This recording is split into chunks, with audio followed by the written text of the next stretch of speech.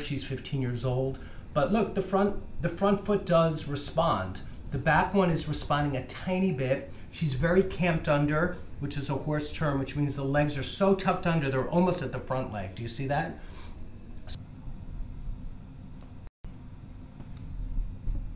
Oh, that's a bad spot. Sorry, sweetie. All right.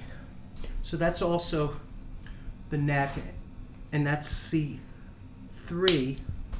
And let's also come under here on C2.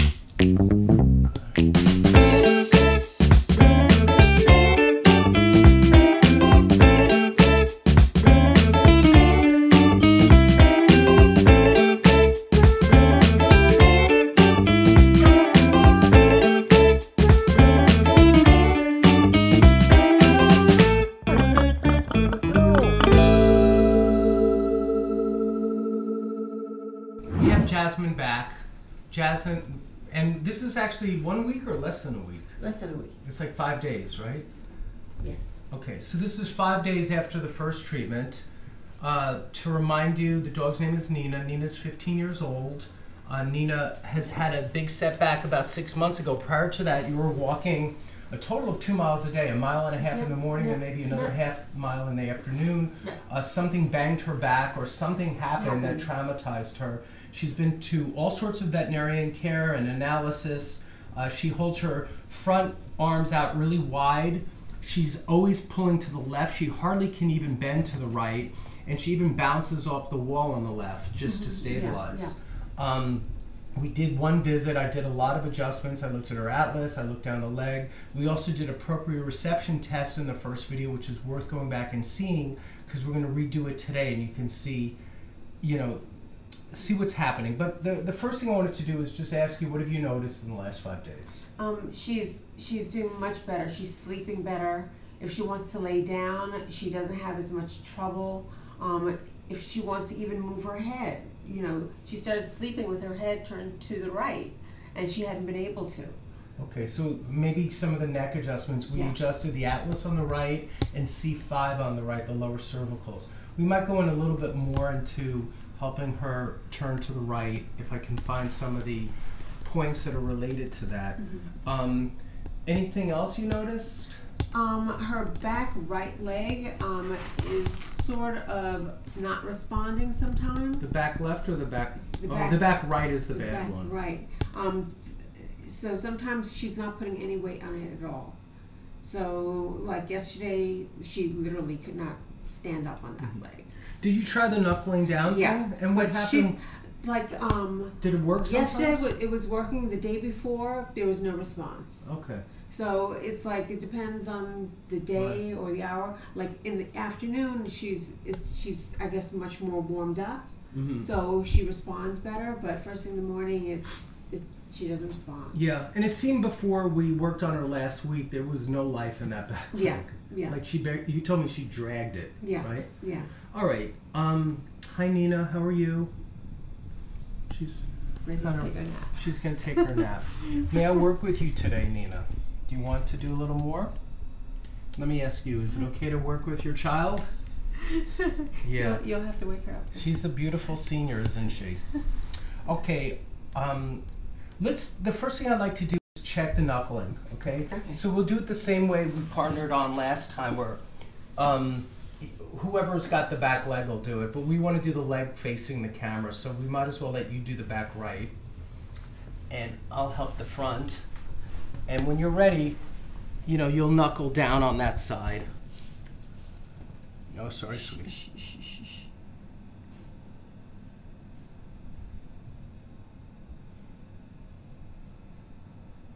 So that's delayed.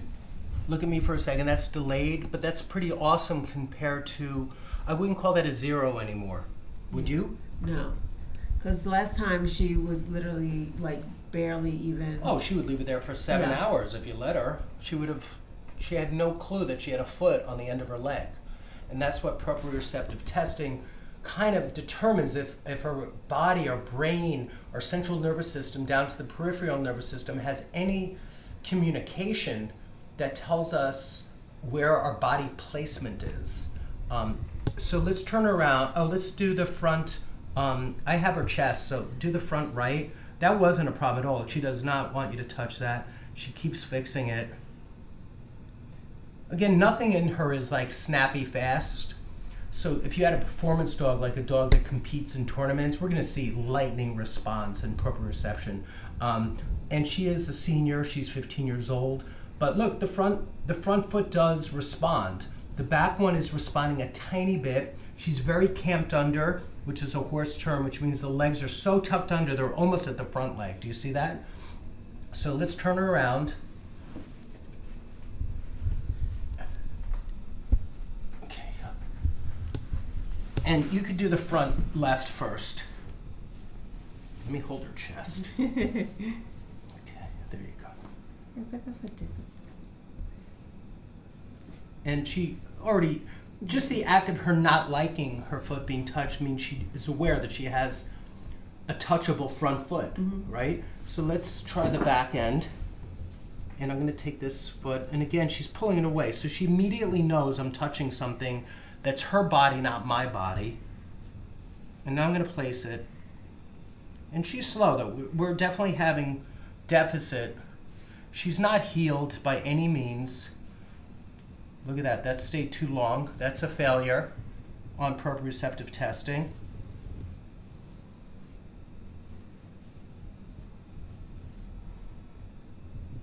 She's pulling on it.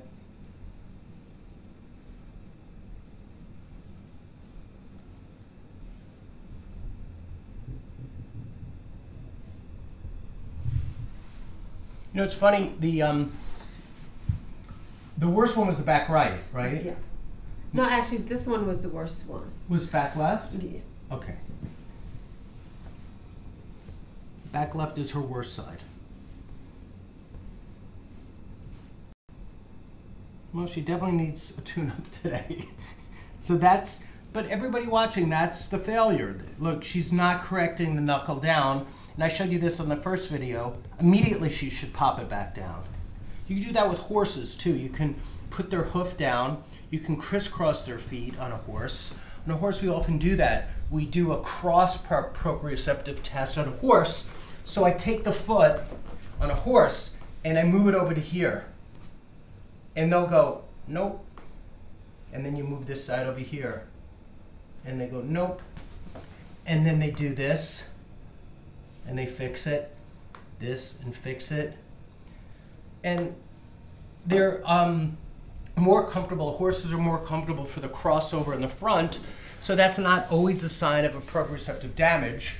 The rear, they definitely want to stabilize fast because it's their back end with a lot more weight on it.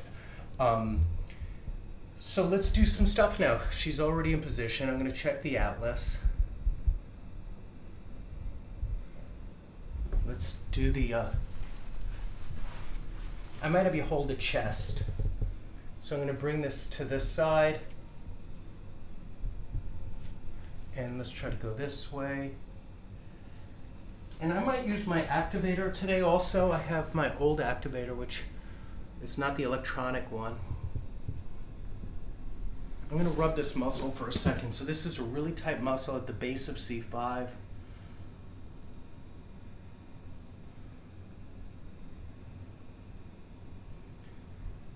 And I'm coming in with my finger, pushing into C5. And I'm going to reach under kind of the shoulder itself, looking for issues in there.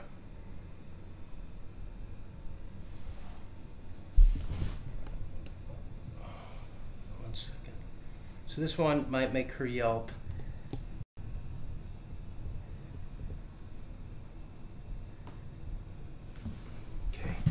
You can hear that one click. Yep. So this is going to make a tapping sound. First I'll do it on you, okay? Mm-hmm. Oh, okay. Pretty soft, right? Mm-hmm.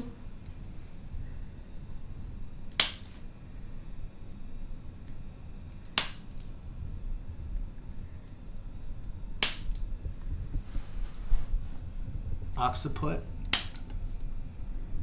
C2. C4. and then go under here, and then got it.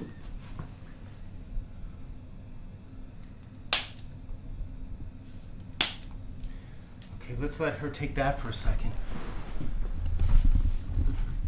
So this is an activator, and this is, I got this one 23 years ago. It's in perfect condition. It taps things. While she's integrating that, I'll show you a cool example. So this is actually a thyroid product I made. This is not a commercial, but I sell this on Amazon. So it has a bit of a oomph, right? Can you guys see this? So I'm just lighting this up, and I'm not pushing it. I'm just allowing the concussive force to knock it over. Now you can set the force on this by dialing these rings up and down, and the mass is this little piece up here. But it's a tapping instrument, and we'll move bones a millimeter here, a millimeter there. And we did the upper neck. I did the occiput bilaterally. I did the atlas in 2 different directions, posterior, lateral right. I went down and deep into the cervicals on the left. I want to do another one here.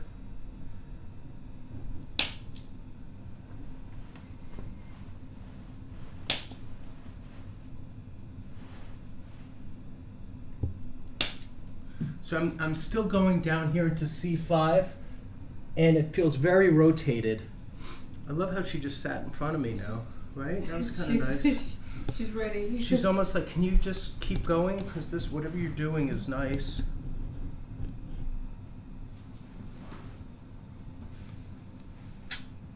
Hi, babe, you're so great. I love this dog.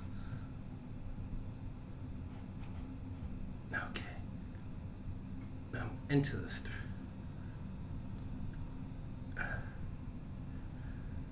I'm palpating and looking for spots that are not moving.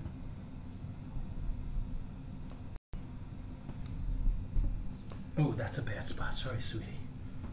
All right.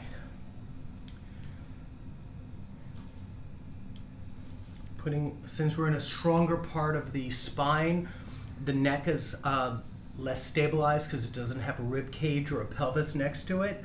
So now I'm going to a little bit stronger. And you see the whole leg jumped.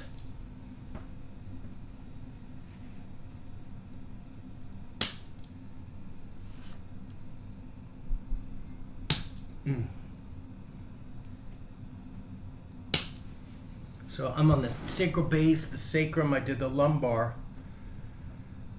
I want to do the hip also. Here, you can use your fingertips here. So right here, very soft. That's the hip. Okay. Right, or the side of the hip. Very soft, because the harder you touch, the less you feel. And so right here is where I'm going to go. Feel this little nook? Yeah. That's where I'm going. That was a little shake. Thanks for shaking. I'm going to stretch her a little bit. Okay. Now my thumb is still on that hip socket, and I'm abducting the hip at the same time. This is tender because she keeps pulling away. And there's that quiver spot. So that's the spot that makes her quiver. And got it. Okay, we're gonna work these feet a little bit. She's giving me a lot more today. Yeah. I've been doing some physical therapy with her, and there's more response than she's had previously. So now I'm going to go into the hip flexors, the iliopsoas, the iliacus, and I'm in there now, which is deep in here in the hip. And I'm just stretching. Let's bring that leg back into extension. Okay, good doggy. Oh my God, you're so beautiful. I really love her. I know. It's easy. Okay, nice. So I'm stretching that leg back into extension, and I'm grabbing into the iliopsoas. I'm also on top into the glute as well, the glute medius, and I'm working the hip now. Now I'm going to come for a superior femoral head, adjusting from superior to inferior. Again, I'm going to just stay with this instrument. It seems to be giving me more access. And one of the reasons is she's a little fragile. I mean, she's a senior dog. She's smallish. She doesn't have a ton of meat on her bones. She's fluffy, got a beautiful coat. But once you get under the fluffy, you're Not really a big dog. Yeah, we're really down to a kind of a thinner dog with less muscle mass. Oh God, right in there, good. All right, so let's see what else we got. Let me.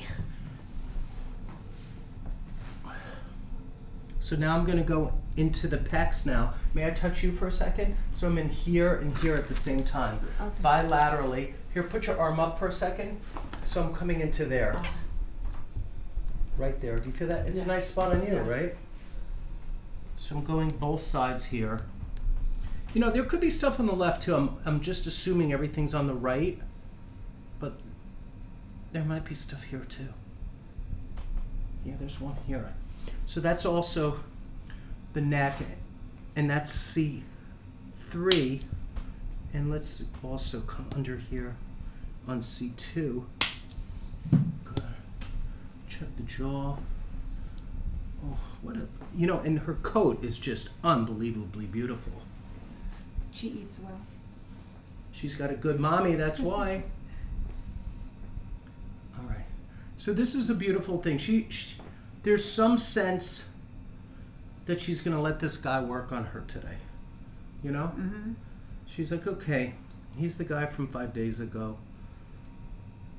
And now I'm behind her deltoid in the shoulder, so I'm back here. Turn a little bit to camera. I'm back here, right in there. Mm. Look, you need that spot too. Everybody. Everybody needs that spot, right? From Carry too much stuff. yeah. Good. Taking the arm through ranges of motion. So we kind of decided we're going to do a few more visits, right? Yeah. You're going to, as best, we're running into the holidays now, but we're going to try to maybe do once a week, right? Yeah.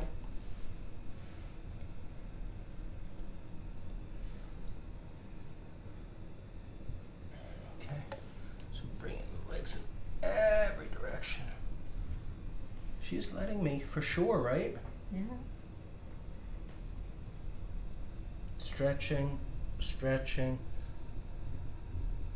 I'm stretching. So right now, may I use your hand? So right now I'm pulling, pulling, pulling, bringing the arm forward, bringing the arm back, and even in the hands I'm stretching and stretching and stretching and stretching. That's what I'm doing. Loosen the muscles. Yeah, loosen the tendons, loosen the joints, loosen the muscles.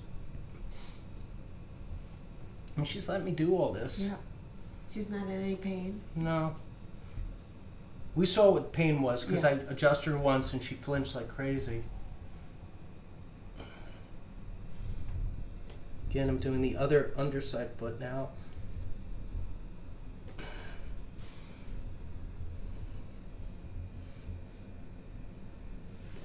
Let me do the tail too. Sometimes the tail can have a lot.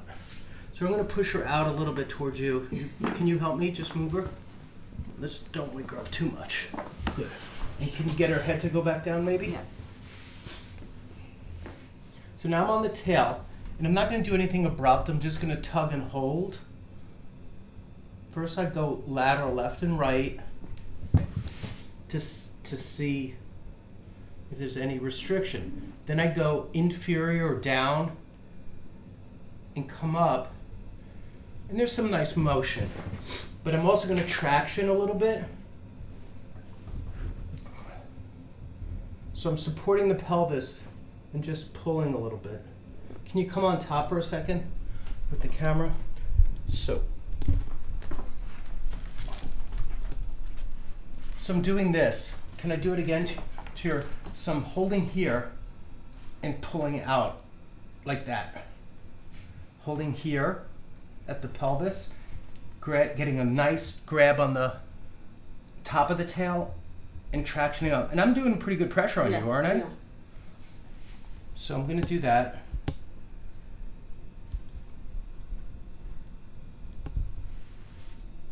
And I dial it in really slow and steady. And this can open up the sacrum. I'm at the first coccygeal segment, but even higher. Like my thumb is almost inside her butt.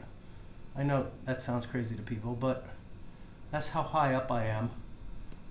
Because I don't want to yank her tail, I want to really just move her sacrum. Got it. Mm.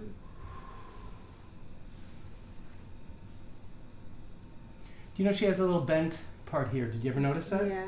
So here I'm down at the tail, and this is like a little bent pinky. Like mine. And we're not going to change that. You have one too? Here, hold yours up. That's what her tail looks like. I just felt it. Can we flip her over now? Yeah. So we want to just do the other side. She's so wonderful. I love this dog. Easy to work with. Yeah. All right, so I'm going to make this leg go long if she gives it to me. I'm stretching it long. My hand's back. Oh, that hurts. Yeah, so she doesn't like this leg done. So this is bringing in pain. So as I bring this leg into extension, she's not very happy with this. So let's see if it's coming from underneath and the iliopsoas muscle. Ooh. Thanks, Roger. Roger's filming today. Roger's so awesome. Yeah, that leg has been giving her trouble. So right now I'm finding a lot of tension in the hip flexor on the right. I'm holding that, which is part of this leg going into extension, and at the same time I'm palpating with my thumb into the pelvis, looking for areas that might be holding back. Bringing the leg up now.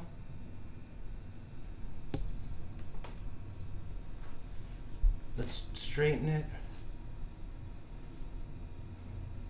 Stretching up through. Give me that long leg. Good girl. You're so good. Take a breath, everyone.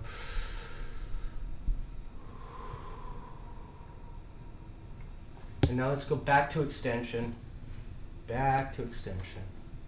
And that's what she doesn't like. So I found a spot. I'm going to tap it now. And it's right. Ooh.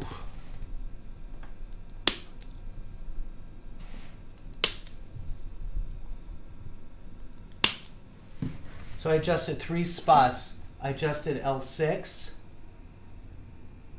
and it's coming back a little easier now. Do you see she's relaxing? Mm-hmm, mm-hmm. She didn't pick up her head this time, and I'm pulling even more. So I got more extension after releasing that. And then I also did the femoral head from superior to inferior because it was a little high. Now I'm going to mobilize that joint a little bit. I'm giving it some rotation. My thumb is deep into a trigger point at the top part of her femoral head, and just working this whole area, both massage and with mobility. And I think this is going to be a good session today. She's giving me a lot more. And this is, you know, I talk about this on this channel where it's a process, not a procedure. This dog is a senior dog at 15 years old and has had horrible experience 6 months ago with whatever happened. It was so traumatic that it changed her life. And, you know, a total small accident, yeah, and a big result. Yeah. You know, and think about this. We do know that this is true with senior humans. You know, we'll have that grandma that breaks her hip one day, and within 3 months she's dead. And why? Did a broken hip cause death? No, it was the spiral, slippery slope that everything cascaded out of control with the traumatic injury. And so that can happen to senior animals as well, where they have something that in their younger days they would have shook off in a week. or 2 weeks tops. And then at this age, they spiral down into a horrible demise, and they change so rapidly and sometimes never recover. So I would love to, you know, not have that happen. And again, I'm still working this leg, and that's where it gets tight again. And let's do one more. I'm going to adjust this down a little bit. I have the spot with my thumb, and I'm going to just go around the circle there. Got it.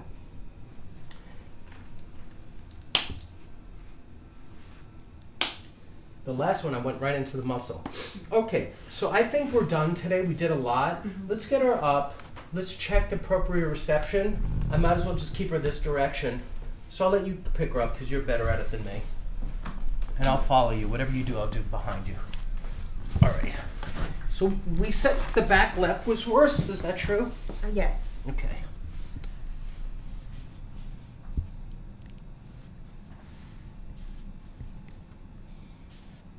Okay, I can't get that to come down. Do you see?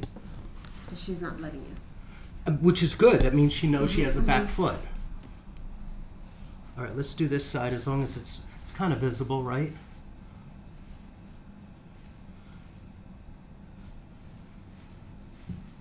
Okay. We don't need to see the front, although I just checked it. Let's see her walk around a little bit.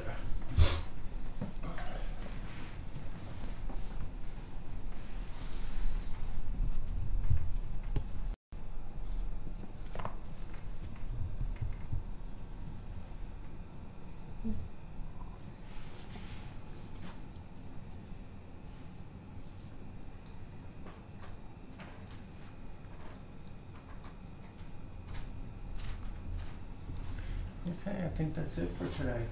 What do you think? I think so. She was exhausted last week. So it's a lot. Thanks for watching, everyone. I know this turned out to be a longer video, but who can blame me? We really need to help this dog. I don't know if I can. I really don't. But I'm going to do everything I know how to try. All right. Anything you want to say? It's working so far. All right. It's a big improvement. Okay. Leave a comment for this precious dog, please.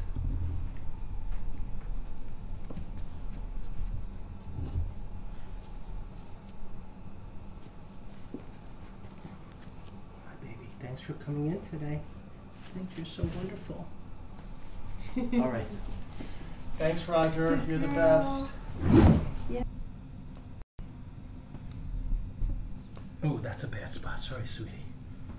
All right. So that's also the neck, and that's C3.